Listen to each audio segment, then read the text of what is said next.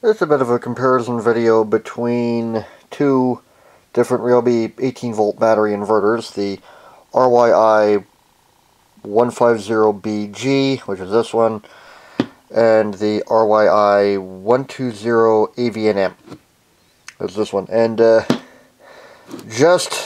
one is just new to the market. You actually can't find this in a lot of stores, and the one that I got this in, it had a big no home sticker on the package, so I actually had to track down where it was in their inventory, kind of how they'll have on the second and third levels of shelving, various inventory you can't get to without a ladder or a man lift. Overall, this one is a lot more expensive, and of course it only works with the 18-volt 1 plus batteries, but this one has an advantage, and it's a much more convenient package because it's all in one thing.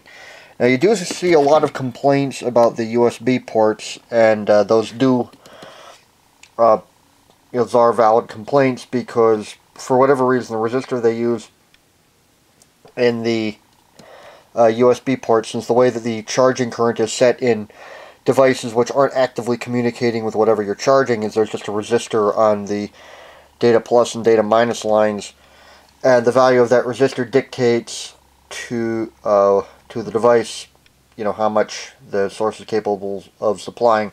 Well, this only charges at 500 milliamperes at most, and it's actually often a bit less.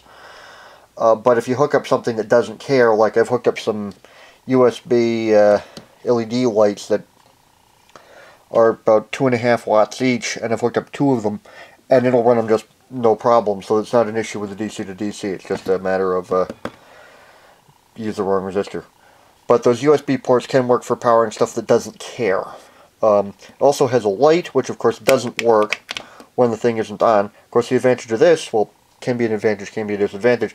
Just hit the button, and it turns on. And then the light works. And also to turn it off, you just hit the button. Whereas with this one, you have to push and hold the button, and then the light works, or the output turns on. And also to turn it off, you have to push and hold, and then it goes out.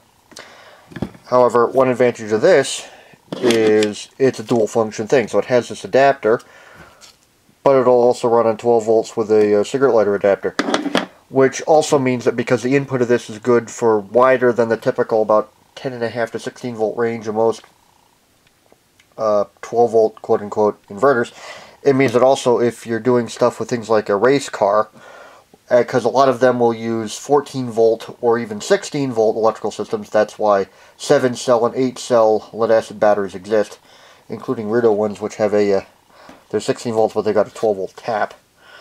You could use stuff with them. These inverters will work with, again, those higher potential systems, which are 12 volt only inverter may not be happy with. Of course, the problem with these, you have this extra fiddle dingus thing, which can set off on you. But,